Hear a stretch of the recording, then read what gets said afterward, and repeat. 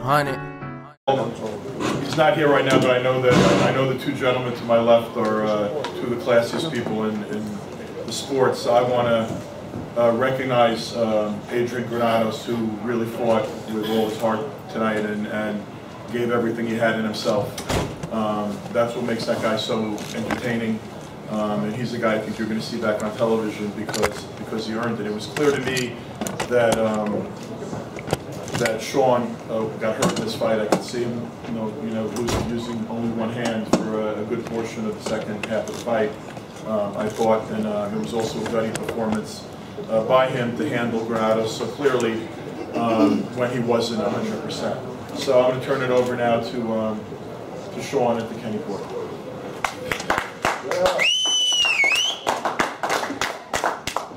Well, it feels good to be back up here, a winner, champion, silver WBC over here, and I'm proud of that.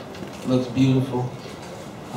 As Lou DeBella explained, we worked really hard tonight. We worked really hard before we got here. And we knew what we were up against in Adrian Granados, and he brought it all. He brought it all. We gave it right back to him. Every time he came at me, my dad's instructions were to hit him and turn, hit him and turn, make the fight look easy, make it clean.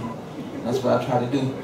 I think about maybe the 5th or 6th round is where I hit him flush with a jab, and I felt a little sting in my hand, and it just kind of continued from there.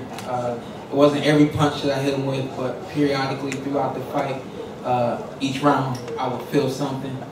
And I actually came back after maybe the 5th or 6th round. My dad said, "What's wrong?" I said, "Nothing." I said, "What's wrong?" "Nothing." "Well, tell me what's wrong." "Nothing." "All right." And then he continued to coach. But by the 10th round, I think it was pretty evident that what was going on was I really hurt my hand, my left hand, my jab hand, my best hand, my favorite hand. And I really did. At that point, when I hurt my hand and I couldn't use it, I kind of felt I felt the feeling of what am I gonna do? And my dad told me exactly what to do. I thanked my dad for pushing me through the last 3 rounds. It was keeping me focused, keeping me in the right frame of mind, and pulling out the gut that Lou alluded to that you saw in the ring tonight. So I'm very proud of my performance. Definitely had to take a look at my performance and make sure it was everything that I thought it was in the moment, and obviously right all the wrongs and try to keep cleaning it up. But right now we're looking at just doing our post-camp, which is recovery and a little bit of movement as well, and doing the best we can to get back going as soon as possible. Doctor said x-ray this. He says he thinks it may be fractured, and get a good look at it and rest as long as possible. So that's what we are prepared to do, but we are also prepared to fight Keith Thurman as soon as possible.